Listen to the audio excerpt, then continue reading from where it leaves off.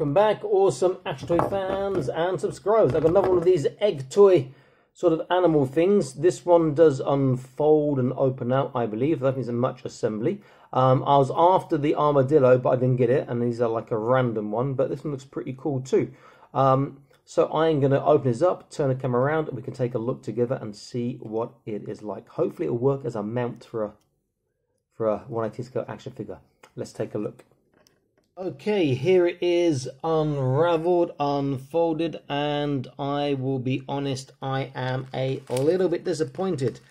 If I had the armadillo, I would have been really happy, because the armadillo I saw unfolded at the actual place where I got this from, and it looked fantastic. Whereas this guy just looks a bit meh. I mean, if I added some paint to him, he would look pretty cool. Could I use them as a mount for 118? Yeah, sort of, not easily, I guess. But let's take a closer look. So he's a little bit cute looking. So he's got these sort of eyes at the front. He's got his armoured protected shell. There are some details underneath we can see here. There is some details there. But it's just too simple for me. It just needed to come out bigger.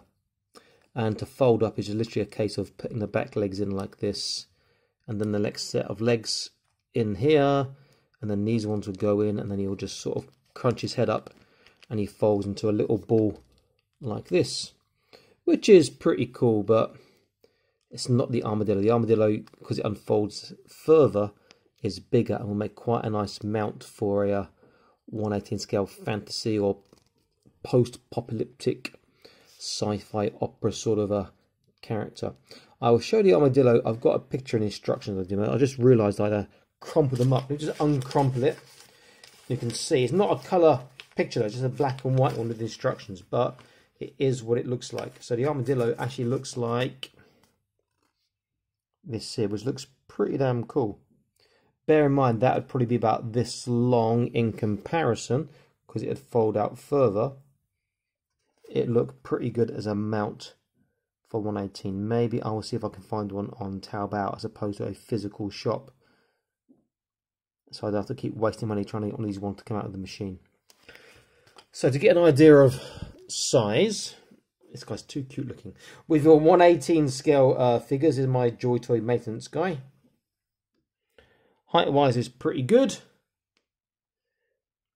And width-wise is good, but it's not that long. It's a big insect either way. I mean, you could have some standing on it, I guess, or an action pose, but sitting on that would be quite tough because he actually is quite wide. I'm not sure he could actually do it. Not quite.